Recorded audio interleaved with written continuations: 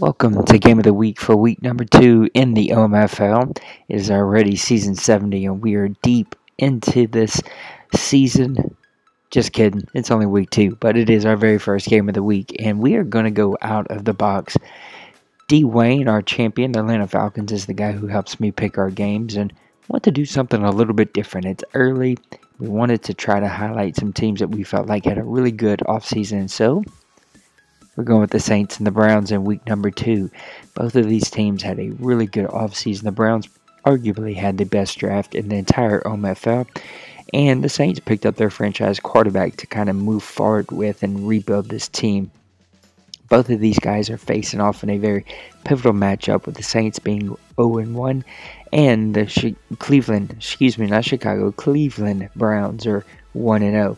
Saints are 85 overall, and they have their rookie Tyler Mesco, who had a rough game in his first game in the OMFL, but Keith Marshall and Tevin Coleman are two very good running backs, and if they can get that offensive line figured out, they're going to play very, very well.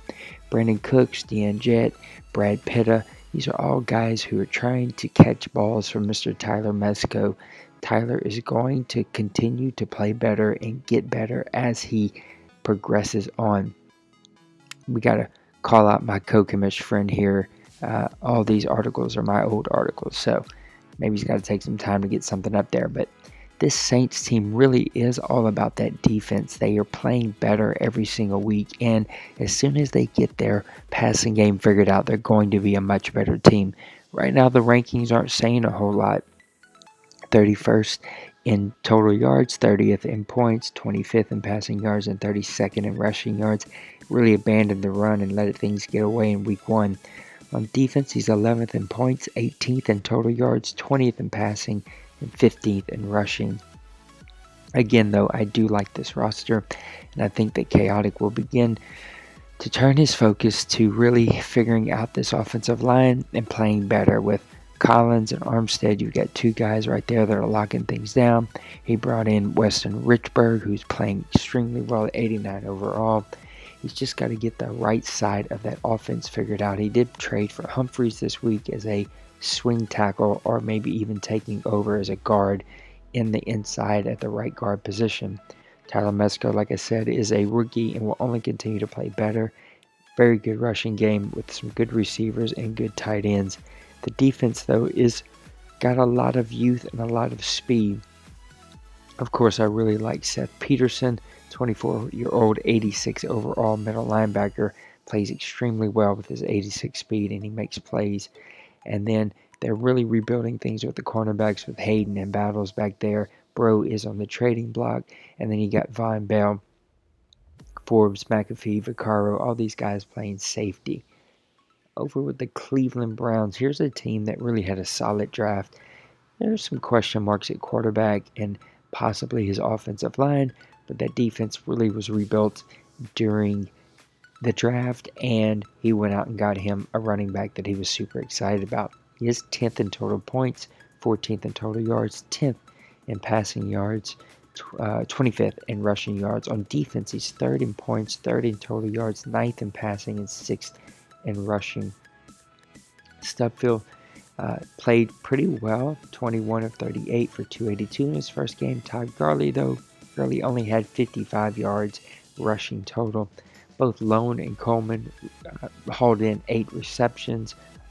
Lone almost 100 yards, 98, and then Coleman had 154 with a touchdown.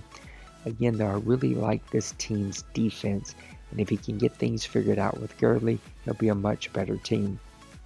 The offensive line has some holes in it and some serious question marks. Sooner or later, that team is going to have to start drafting and trading or free agents or something for this offensive line to really rebuild it. Quarterback has always been a question with this team. He's going with Nate Stubfield right now, but I wouldn't be surprised if Tyler Bray does get him some playing time at some time during the season.